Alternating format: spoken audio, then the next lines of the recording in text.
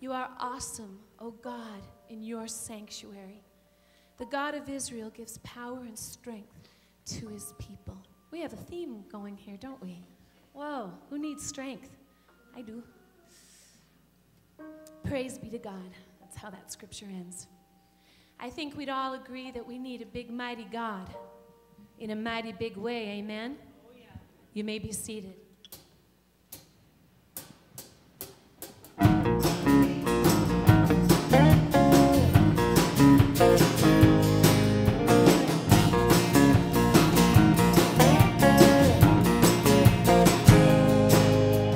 Children of Israel standing at the Red Sea, wondering how they got between the water and the enemy.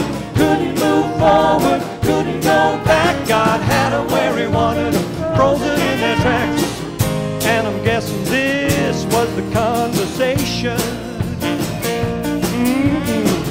Lord, we're in a mighty bad situation.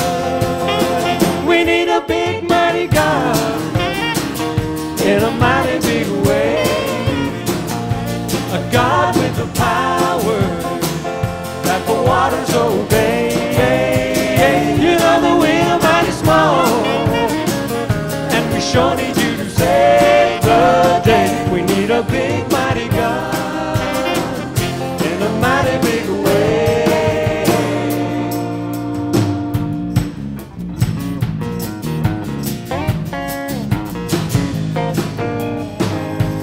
12 disciples in a boat on the Sea of Galilee, tossing in the storm, and they were wondering how the Lord could sweep, taking on water, thinking they'd drown. God had them where he wanted them, scared of going down.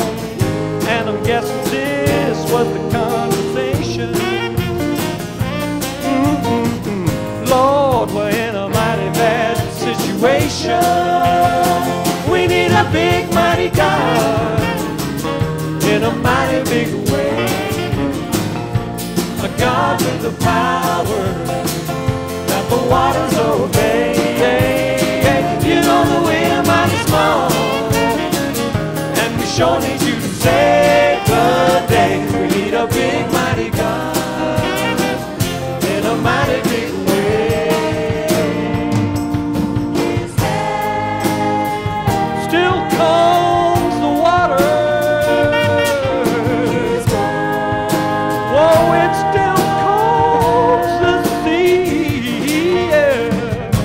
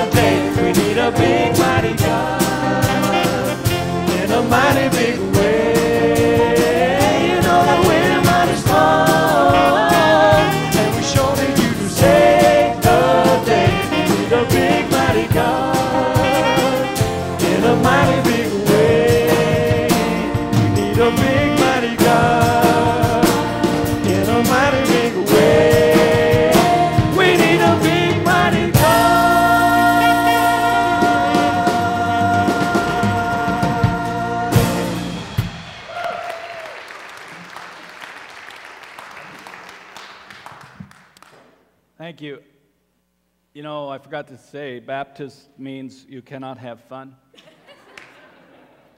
And I'm pretty sure our bylaws say no country music. And that sounded like country music to me.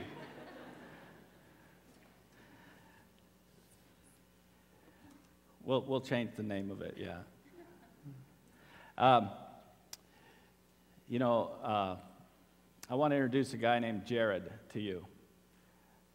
Kopczynski. And correct me if I'm wrong on that, Jared. Jared's been coming to our church about 6 to 9 months. And a lot of people come to church so that they can be ministered to. Jared came to this church so that he could minister. And he's got a great story. He's a student at BSU. Are you a sophomore? Junior? Ish. Yeah. I'm a minister-ish, too. So listen to Jared. All right, like you said, I'm Jared Kopczynski. I grew up here in the Valley for the most part, at least the last 10 or 12 years. But I'd like to start by just saying that, I'm no more than a man that struggles with and has struggled with continually all the sins that Christ discussed, that Paul and all the people in the Bible discussed, and I'm no more than that. But fortunately, I have a Savior who has given me the opportunity to live out of that, to live freedom with that. And so I'd like just to start by saying I grew up as a kid who went to church on occasion, who went to church with no real desire. I really did not want to be there. I went to make my parents happy. I always kind of hated seeing people upset with me or sad or angry with me, so I'd rather just make my parents smile. So I'd go to church with them, I'd do what they asked. But I really didn't care. I was bored stiff most days I went, nearly every day actually. And that's kind of just how it went. Things went that way. But then I got into high school, and I had no foundation with that. I would by no means say I grew up in a Christian home. And through this experience, I got into high school. I fooled around with alcohol in a little bit. I played varsity lacrosse as a freshman, and so it just kind of happened that way. I was around people drinking all the time, and so I drank here and there with some friends and did that, but that wasn't really what drove me. What drove me was I just loved to have fun. I loved different things that were risky, so I raced a motocross, and I skied, and I kayaked. And I did anything that would make life exciting, anything that would make life have this purpose for me, and that purpose happened to have been just excitement, being thrilled, being at the edge of how close I was in control. And so that's kind of how it went.